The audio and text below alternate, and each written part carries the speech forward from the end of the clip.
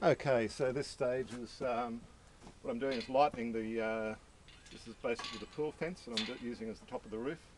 I've got my two painted supports here, which will be sitting up on top of the half cabin.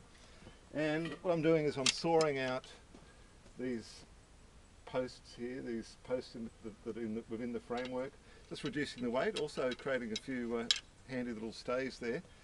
And, so cutting out a few of the those, it's nice and light, and most of the strength, of course, will be the fact that it's got some stays there, two heavy-duty supports, and it's all triangulated, so it's going to be very strong.